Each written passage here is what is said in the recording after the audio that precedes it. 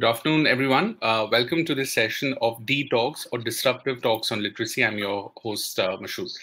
We continue to bring to you stories of amazing organizations that are leading change at the grassroots, change that has touched the lives of some of the most marginalized and remote communities as well, and have used literacy as a tool for empowerment.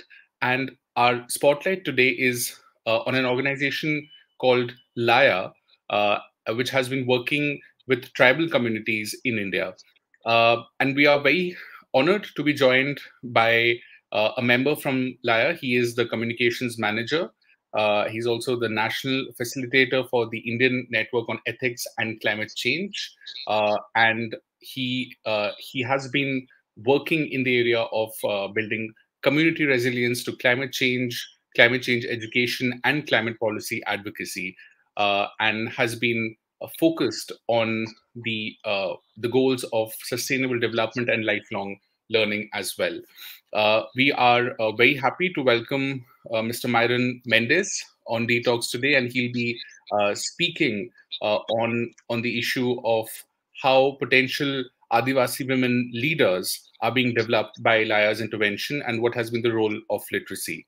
Myron, thank you so much for joining us on dtalks. We are really looking forward to your presentation, and we hope to learn more about this wonderful initiative and have some discussion after the presentation. Thanks, Mashood. I'm excited to be here. In fact, I've been excited for the last week and a half after getting in touch with your team, Melita, and pretty excited to know that this disruptive talks that you talk about in terms of literacy and how important it is in things that some of us take for granted. And it is kind of important for us at LAYA as well as for organizations who are working on empowering women, empowering youth, empowering leaders.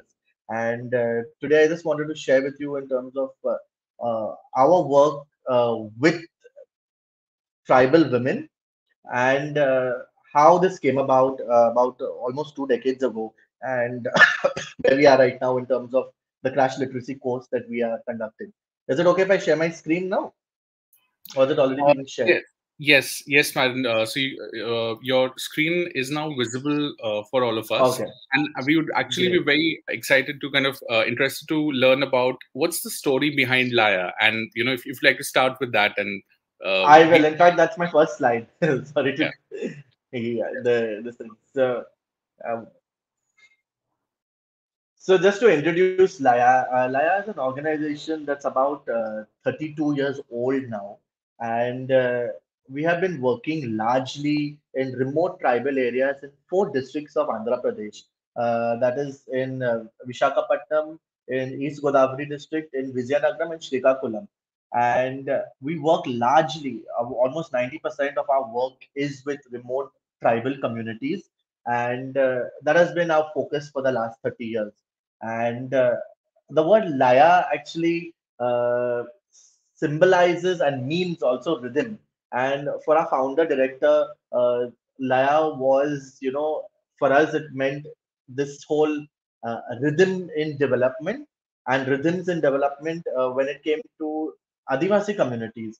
And how do we move with the rhythm of the Adivasi communities, and instead of positing somebody coming outside the tribal area and positing a development framework or a development strategy for them, but working with them and finding out what is it that they want, what is it that they need, and what is it that we can bring to them from what they want and need. So that is where Laya came in, and we've been continuing uh, I would say, dance and sing along with the tribal communities and bringing in the whole development process to them.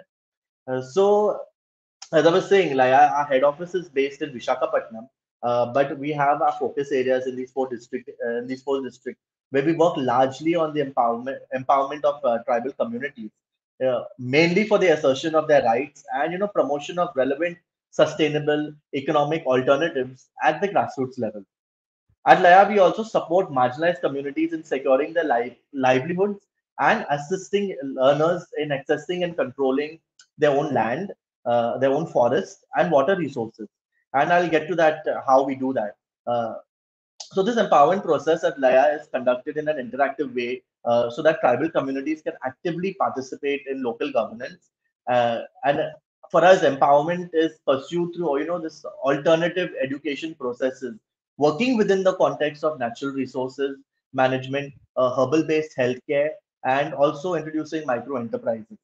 So this alternative educational approach has been drawn from my experience over the past 30 years with, working with tribal youth, working with tribal women, working with tribal farmers as well, men included, uh, for this thing. And Laya has got about five major pillars that we work around. One is on safeguarding Adivasi rights for social justice, a herbal-based healthcare unit, a sustainable resource management unit, a lifelong learning unit, and a climate crisis and sustainable development unit. And this program that we are talking about, that we have initiated over the past 2 decades on, the crash literacy course, imbibes all of these units into our teaching as well. When we engage with these learners that participate in this course of ours. So to start with, uh, we introduced this 10 days crash literacy course about 2 decades ago. And the main objective, and it has always been our objective of the program, was to respond to the needs of motivated tribal women who hold some position of decision making in local bodies but are without literacy skills, and this has been especially within the age group of 18 to 35. We've also realized that these women, many of them are motivated, they want to do something, they want to do something with their lives, they want to even be able to read and write, but they were not able to access it because a decade ago also the kind of facilities for schools and for education was not available in these areas that we work. And you have to understand these areas are very very remote. Even from our field areas, it takes about 3 to 4 to 5 hours in Andhra Pradesh to reach these areas.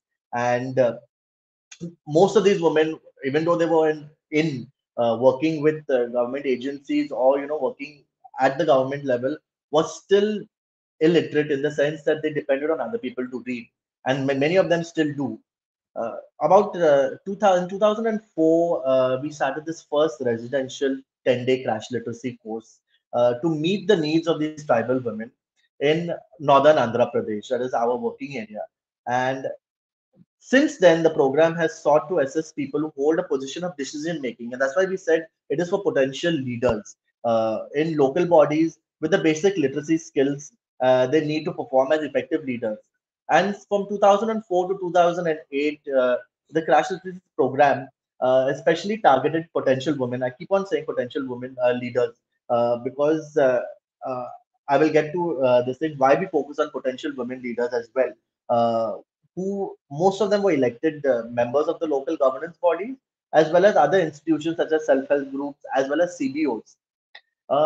Currently, where we are at right now is that we have these participants uh, reaching out from Vizianagaram district, Srikakulam district, East Godavari district, as well as from Vishakhapatnam district. And these participants belong to various communities, but they're all tribal. They're all tribal women, uh, with the main age group between 18 to 35. Uh, why we chose this age group was because there were low literacy skills within this age group, because many of them, as I said earlier, many of them did not have uh, the luxury or the facilities to even participate in school at that time, about 20 to 10, even 10 years ago, uh, for the program.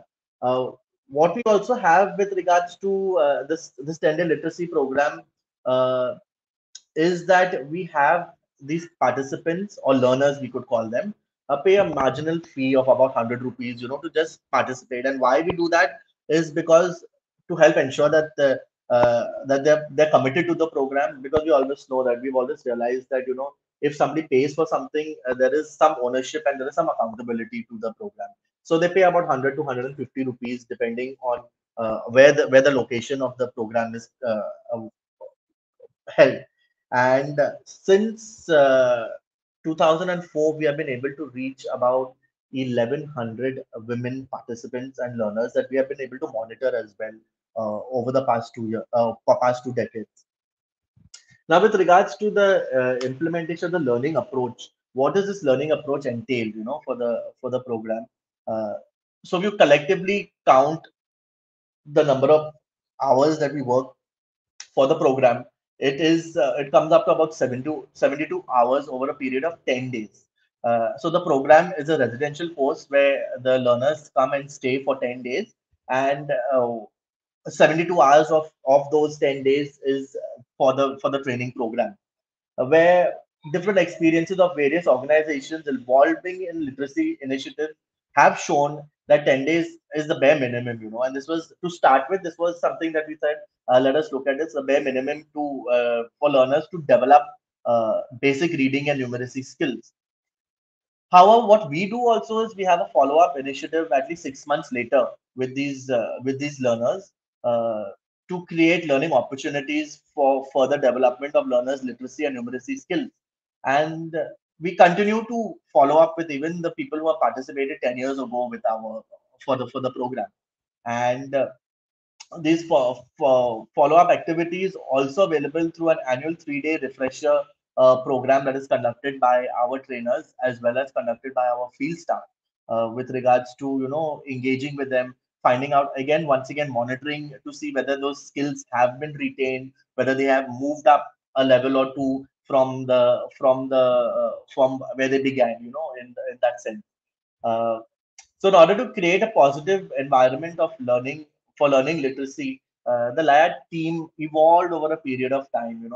We also learned while we were developing this program, and some of the few things that we learned was, it is that the content should be relevant to the life and work of the learners. And I say life and work of the learners, it's to understand where they are coming from in terms of their agricultural background, or even their marital status, even the number of children that they have. All these things make a big difference in terms of when you're engaging with them. So it's a very personalized and a very hands-on, one-on-one with the learner as well as with the trainer. Uh, Creating engaging activities and processes for teaching and learning. And I think most of us know that we learn better through through activities and engaging processes. Also, learning content, that will be useful for learners in life situations, especially in teaching. When we talk about numeracy, just to give you an example, is that for them, even if they were able to read the numbers, for them to travel to see the bus numbers makes a big difference. And these are things that the small things that make a big difference, for these women learners. Also, keeping in mind that the trainers play a big role in when engaging with these learners, and we spend a lot of time in training the trainers as well as coming as well as motivated and committed trainers to the process.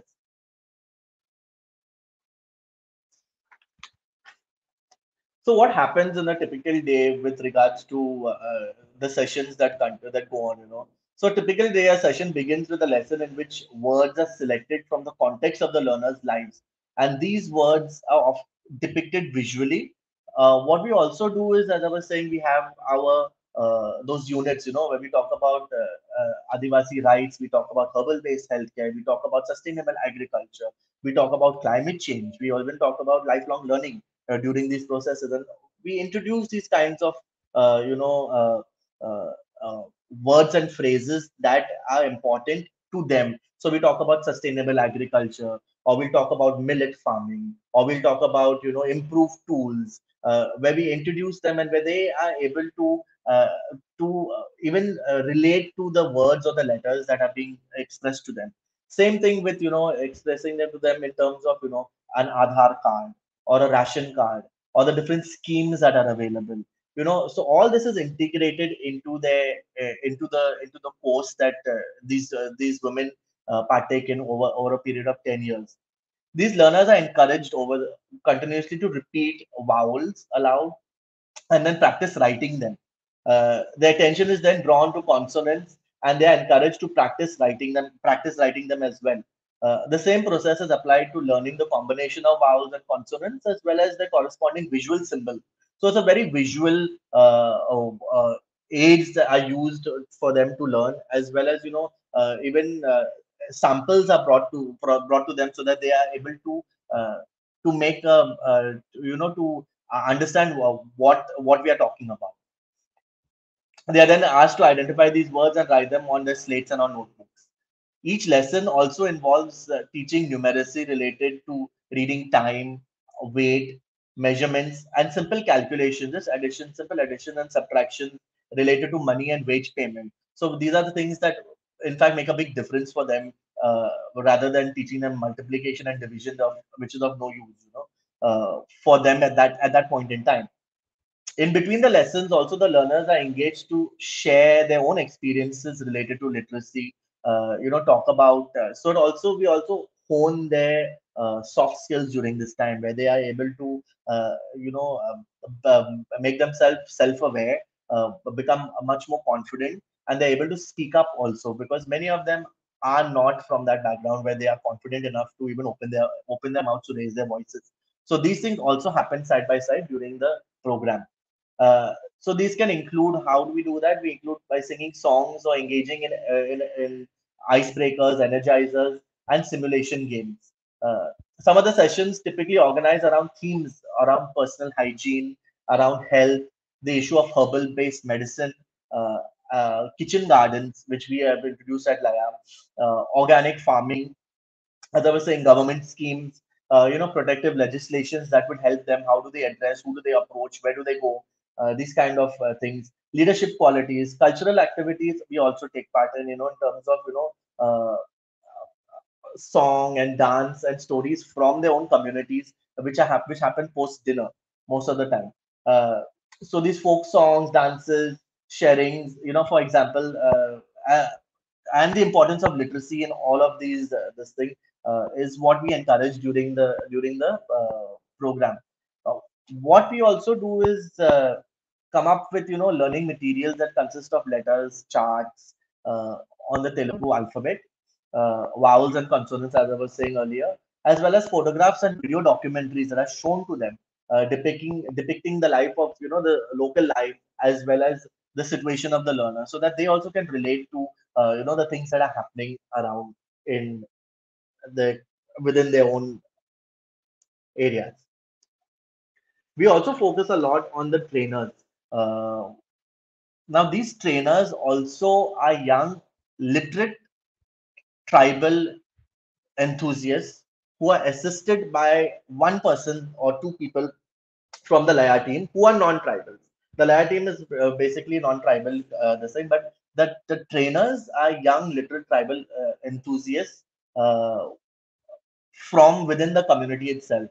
Uh, so they are, in the sense that they are familiar with the issues, they are familiar with the area, they're familiar with the culture, they're familiar with the language, they're familiar with the women as well when it comes to engaging with them. Uh, mm, these trainers, we have a basic requirement that they should have at least completed a secondary level of education and should have attended at least one of LAYA's training program besides the literacy program. So they should have. We have a bunch of other programs on sustainable agriculture, sustainable, resource management, on herbal-based healthcare. So these trainers come from these who have participated in some of these programs of ours. What we also do is we have a two-phase workshop over a period of 2 days. For so a train the trainer program is created before we have the 10-day program for the participants, and it is during this program where we train the trainers in terms of becoming much more confident, training their ability to speak confidently, training their ability to become leaders as well, and conducting the workshop over the period of 10 days. Sorry. Now, who are these learners? So these learners are, as I was saying earlier, are potential women leaders. that range from the age of 18 years old to the age of 35 years old.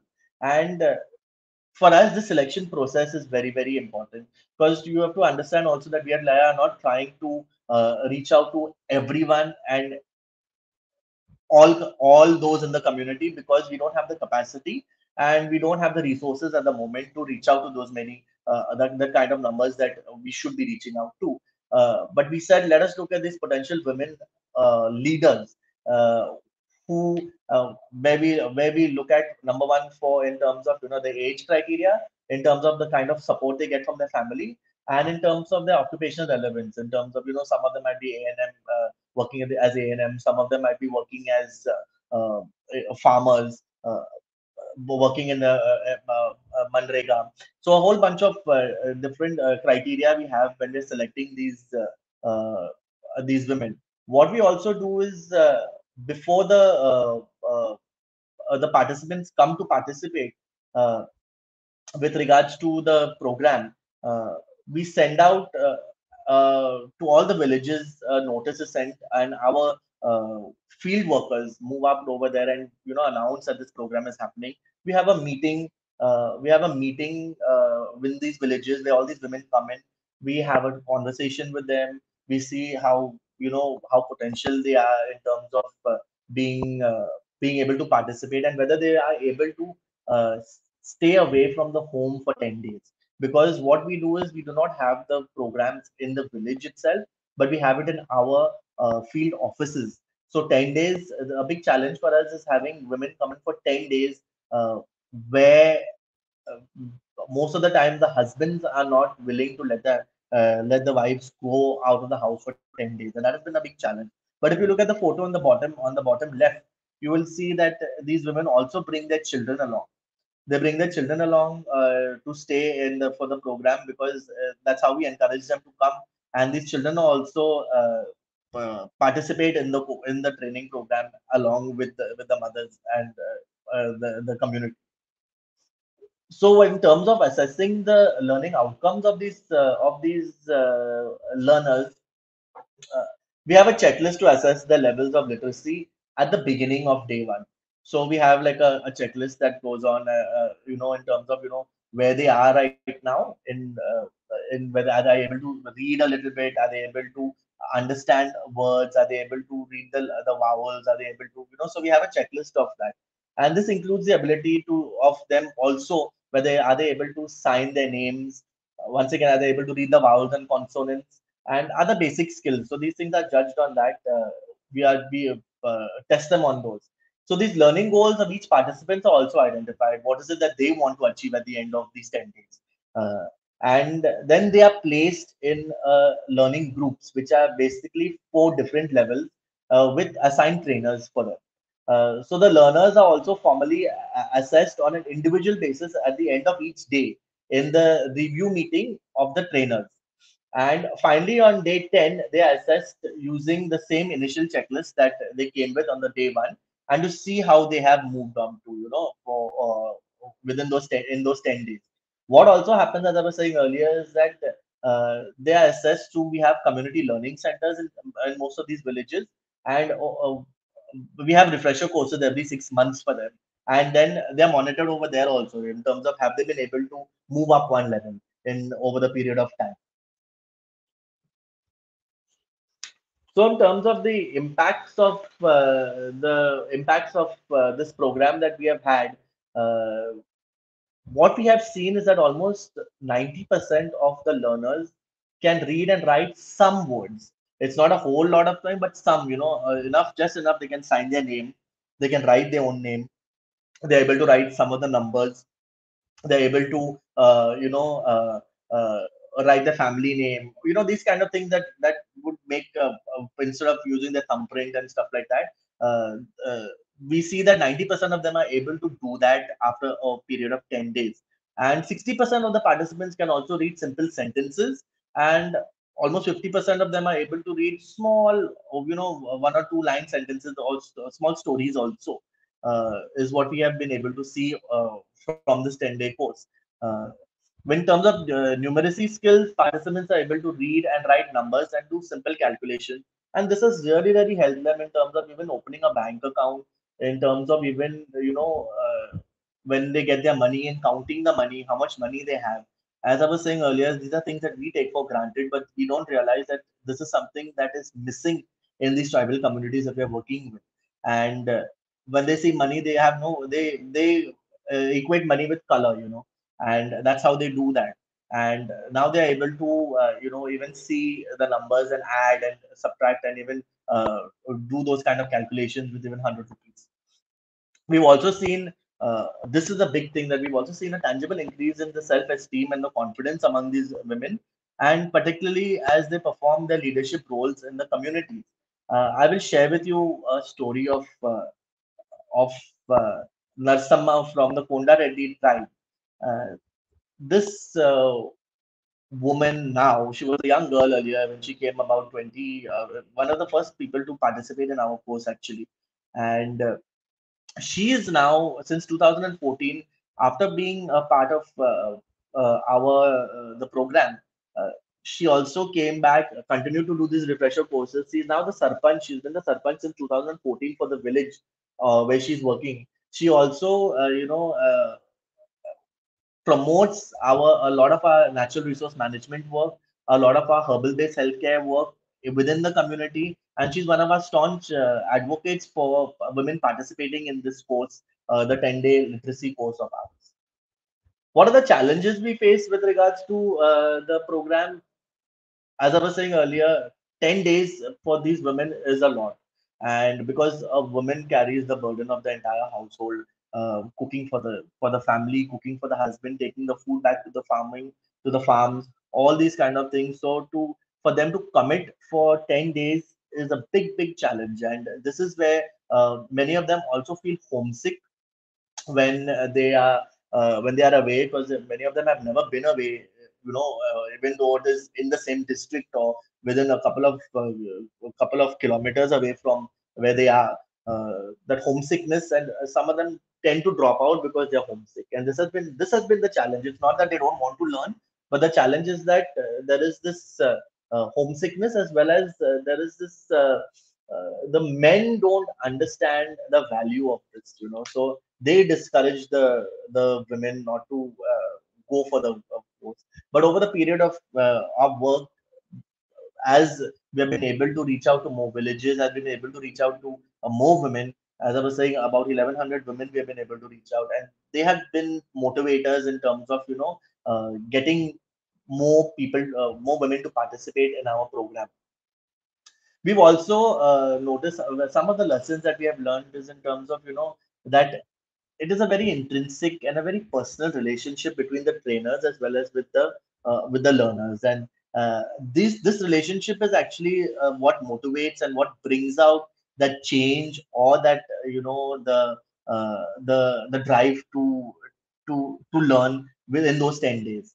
And also understanding the situation, as I was saying, so it's a very personal so this is one of the lessons that we have learned, is that uh, being with them, and that's why the trainers are from the tribal community and from the community itself. When they sing, so they know, they understand the situation, they understand the context, they understand the traditions behind it, they understand the relevance behind uh, the uh, the the course that we are uh, promoting or conducting. So for us, at the end of the day, it's all been almost 20 years now that this course is running. It has evolved from what it was in 2004 to what it is now, definitely. Uh, in terms of the content, in terms of the relevance, in terms of because now we've started adding nutrition into the course, we've started adding climate change into the course, we started adding climate change adaptation into the course. Bringing these conversations into the discourse as well, and it will continue to evolve as time goes by. And what we focus on basically is looking at these women who can be leaders, who can take this forward, definitely. But what we're looking at is in terms of this course can be replicated, definitely. It can be upscaled, no doubt. It can be even moved on to non-potential women leaders, but also anybody and everybody who has not had the ability, who has not had the luxury of being able to read and write or to become literate for that matter. And also what we also include is at the end is this preservation of Adivasi culture and stories, because that is the crux of our work. And during those 10 days, we introduce the songs, the stories.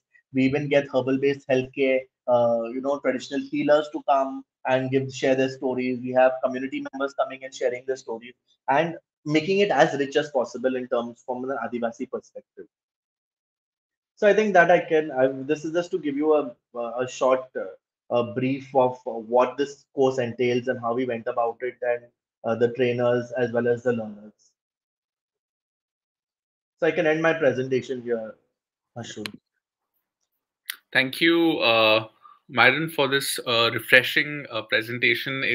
It's quite amazing the work which you and your team are leading at LAYA, working with some of the most marginalized communities, and then kind of demonstrating that even people who have whose voices have not reached the mainstream, they have Yeah, the immense capability create a change in their own life, in their own communities, and I think while literacy, through literacy you have also impacted on a lot of other issues.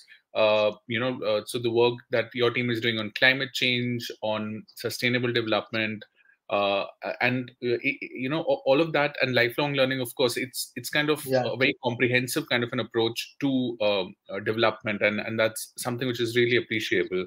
So I wanted to in fact start with the point which you mentioned about men demotivating the women in the community to take up this literacy course. uh, could you share a bit more about why would men in the communities have this kind of a perception, and how did you and the communities and the women themselves address this kind of perception, and do you feel that the outcomes of the program have challenged this perception? absolutely. As I was saying earlier, the women, at least in these communities, bear the burden of doing, all the housework, right from drawing water to collecting firewood to cooking the food, taking care of the children, uh, bringing the food to the farm where the husbands are working, going back again, settling down for the evening and stuff like that. So for them, 10 days to take the women out and leave the men, without any assistance for that matter. That was the challenge. But that was the challenge, and it has evolved over the this because what has happened is that we have penetrated all these villages now, and they have seen that the women who have participated in the course have been able to at least run the house better. They've been able to run the house better. They've been able to, even understand what the kids are going through in terms of not as much as sit with the kids in a lesson, but also understand the value of the kids going to school and the kids going to the ashram schools and coming back. So these things have changed definitely. But you also have to understand this Mashur, that these locations are very remote. They're so remote that some of them, these places, do not even have electricity right now. They do not have electricity right now. So the kind of context that they are coming from is very different from a rural perspective. It is still much. It is, as I was saying, it is like about 5 hours from a rural area to get into the thing. So for them, these women have never gotten out of their own villages. They probably married between between villages, but that's about it. So for them to bring them out for 10 days outside of that, that is a challenge. That is, so then this is where we bring this whole looking at what you say, encouraging them to speak up, encouraging them, creating a platform and creating that space for them where they're freely able to talk. So it becomes also like a counseling session at that point in time. They're able to talk about their problems, they're able to talk about the challenges, they're able to talk about, what is it that they want in life, and that has been the whole thing with the trainers and the learners, where those 10 days they spend so much time together that then by the time it's 10 days, they don't want to leave. It's that kind of a situation. But it has definitely evolved in that sense that the men are starting to understand the value of it now. And also what has happened now is that schools over the past 10 years, most schools have been included in these areas. So they've realized that the value of it in sending their kids to these ashram schools. So why miss the chance for these women also not to be able to become Hmm. functional literacy. Right. Right. Thanks for sharing your thoughts on that, Myron. And it was also wonderful to see how the children are also coming along with the mothers and being Yeah, part of this very unique initiative. Uh, you also mentioned about like the skill of literacy. It's so very important for performing a lot of different aspects, be it in your professional life, economic, or social life. Would you like to share a bit more about what is the mother yeah. tongue language being spoken by the communities there? And you mentioned that many of the participants are leaders, sarpanch, and they might have other administrative duties. So, is the medium of instruction or the language in the official language and the educated language in schools different from the Yeah. mother tongue? How do you address that challenge? So in the areas where we work, in Andhra, especially for that matter, Telugu is largely spoken. Almost 99%. Even the tribal communities speak Telugu. So that is the language of communication. So for us, that has not been a problem. There are few communities that still speak their local dialect of and the tribal dialect, but it's not majorly spoken now. What has happened is that a lot of the tribal dialects have been imbibed in the Telugu language, and so it is pretty much uniform across the state. So the what do you say, the medium of learning is in Telugu, and because that's what everybody speaks over there. So even I'm not from there, but I'm from Mumbai, and when I go there, everybody speaks Telugu. Even the communities that we work with, it's all Telugu. So language in that sense is Telugu, which is broadly taught and spoken in that sense. Right, and this language is also the like Telugu is spoken in at home as well in these Yeah, communities. yeah, yes, it is Great, spoken at home as well in the community. great. So that's why it's not a big challenge. That's what I was saying. If it wasn't, then it would have been a different thing to make them literate in which language. Is it Telugu or is it in the tribal language? So Telugu is spoken at home as well, Right, and it's that's taught in the schools, and it's the medium also in the schools. In the ashram schools, Telugu is the medium. But as I was saying, there are few pockets that still continue. So then we have the songs coming in, we have the folk stories coming in, all these kind of this thing coming in from the tribal languages. But majorly as a means of communication, Telugu is the language. right. That's very interesting. Thanks for sharing that, Marin. And uh, often when we talk about adult literacy, and there is often a perception that literacy takes too long. Like what's the purpose of becoming literate? And like you mentioned some of these perceptions being faced, but often learners themselves, adult learners themselves face that, okay, literacy, it takes too much time. Whereas here, you and your team are challenging this perception and saying that no, literacy is possible in 10 days with significant success. Would you like to share a bit more about, when learners walk into this program of yours, what is their perception about their own abilities to become literate? And when they walk out, what changes do we see in their Yeah, perceptions? definitely. So, as I was saying, for us at LAYA, it is literacy is not the focus, but this whole concept of lifelong learning. Uh, it, I mean, you can't do much in 10 days. That we know that, but you are able to read a few words, a few sentences. That has been a big impact that these women have been able to bring about. What we do is when we meet these women is that asking them, as you're asking me this question, what is it that you want from these the same, we ask them what is it that they want uh, from this course, this 10-day course, and we all have aspirations, everybody has aspirations, and everybody has vision for themselves. It might not be much where they are from, but it's still a vision, right? And how do we bring about that vision? And these are all farming communities. These are all communities that have been vulnerable to the impacts of climate change, vulnerable to government schemes, vulnerable to all possible this thing. How is it that we are able to make them stand up for themselves, stand up for their rights? And when you bring about these conversations, it might not seem interesting, but when you bring them in together and say that if you are able to read and write, you are able to also stand up for your rights. You are also able to look at a farming this thing that can be lucrative in the sense that you are able to make a business out of it. We also have this herbal based healthcare unit which is very very strong in LAYA, and we encourage our these women who come in to participate to even start taking up a course on herbal based healthcare where they are able to work with traditional healers, because we don't have doctors over there.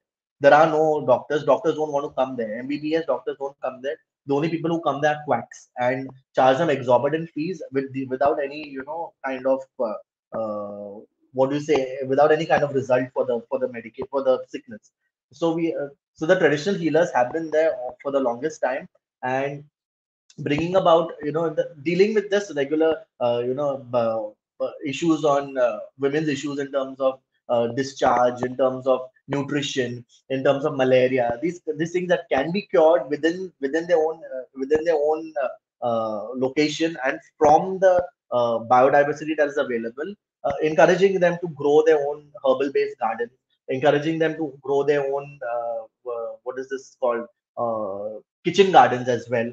So introducing this whole kinds of this thing, and we've also seen that this change has happened. If you take them after 6 months, you see that they're growing their own herbal based, they're growing their own herbal gardens, as well as they're growing their own kitchen gardens as well, which also has a double listing in terms of nutrition, bringing into the family, where stuff like that. So these are kind of things that we've been able to see through this course, where we've been able. So it's not only about reading and writing; it is also about bringing about a whole change in the system where they are at. Right, and like you said, that this is like the very first step, which kind of helps create a journey for them, which which makes them more confident, which makes them willing to kind of go out and explore different opportunities or create different opportunities, Yeah, socially and economically as well. And you mentioned that your team has been able to reach out to almost 1,200 1100.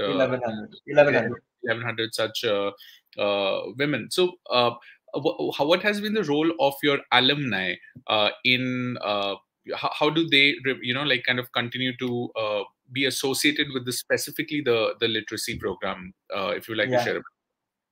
So these have become our advertisers at the end of the day. All of them who have participated in the course, and they have been, because of them we've been able to have the same courses within the same villages to get more women who are able to participate. And because of that, this whole the challenge of men not wanting to send their women and all is changing now. It's because of these people. They have seen their own this kind of change within their own women in their own communities. And as I was saying, many of them are working at government agencies, working. We've had I just gave you one example of the sarpanch. There have been a couple of others who have become sarpanches as well and taken up these leadership roles. And because of taking up these leadership roles, they've been able to also bring about change in their own villages and in their own panchayats where they are working. And this is what has been an eye opener, and where people, so they become role models. They become role models, and they have been able to inspire, I would say, inspire the other women to come. And now we have women coming to us and saying, when is the next course? When are we conducting the next course? So that has definitely changed. And they have definitely, these women have gone back and promoted, as well as not only promoted by words but also by action, and showing that they that there's been a change in terms of participating in that course. And then we also have these refresher courses, Mashru. So it's not that we finish after 10 days. So every 6 months these refresher courses are had at these community learning centers, where all of them who have participated previously come for these courses, come for that, sit for the refresher, and maybe some of them ask for books, some of them ask for more learning material. So that evolution is happening with different learners at different stages. Mhm. That must be so gratifying to know for your own team that the outcome, the alumni of the course are kind of the kind of being the ambassadors for change and bringing more Absolutely. people to be in full of this. So that's really wonderful to learn. Myron, in conclusion, I would like to also ask you about how this particular program, you have already mentioned, for example, that some of the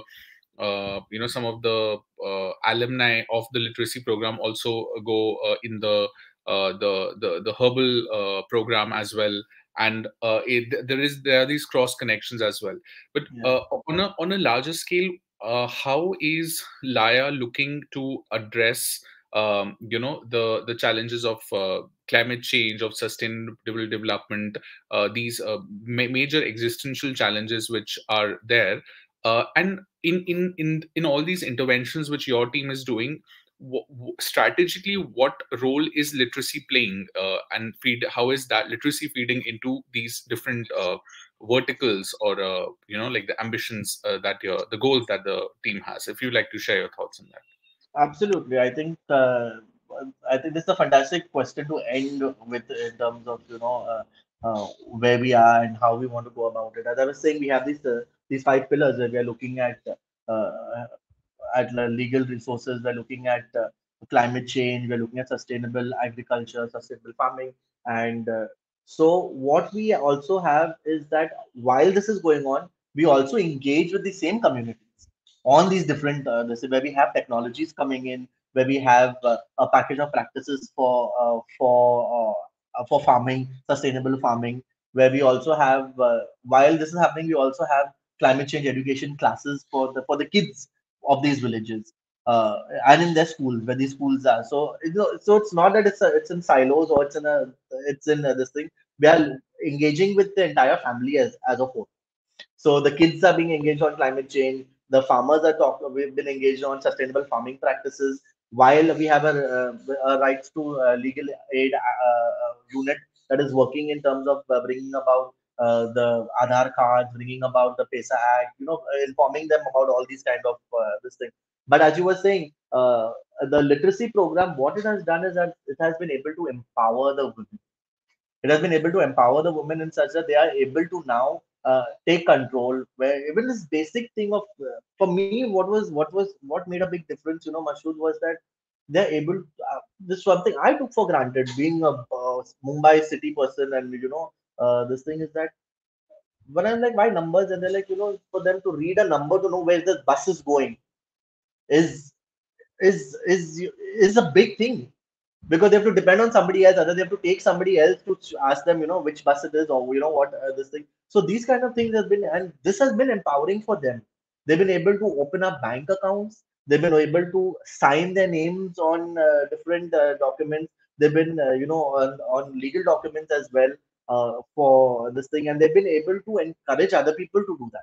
And that has been the this thing. So when it comes to the entire this thing, that literacy does play a big role in terms of the entire umbrella that we work under this thing and at LAYA, in terms of bringing this whole lifelong learning. So it's not only you learn to read and write, but you also learn to imbibe something that you learn to read and write in, the climate change aspect, in terms of, your vulnerability. How do you address that vulnerability in terms of a sustainability? How do you address the sustainability issues that are there for this thing, as well as also in terms of your rights, in terms of what is it that you and who you should be asking, and you don't have to depend on somebody else to take you there. So you can go to the ITDA, you can go to the collector's office, you can go to the district office, and you can now start, taking control of your life. Thank you so much, Myron, for really sharing these very inspiring stories and experiences of transformation that your team has achieved, and the stories of these really inspiring women who have transform their lives and also of their communities.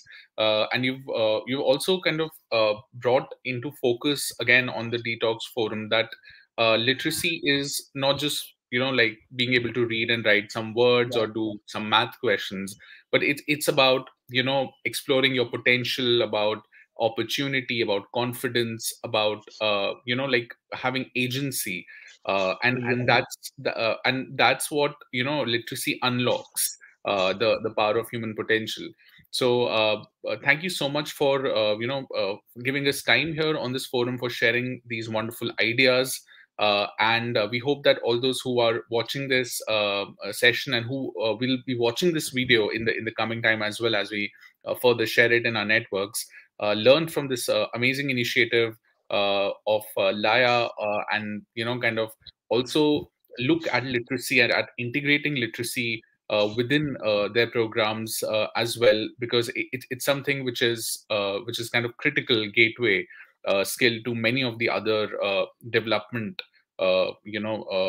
outcomes which people are trying to achieve. absolutely. So on that note, Myron, thank you so much for Thanks, joining Mashu. us today. Thank you.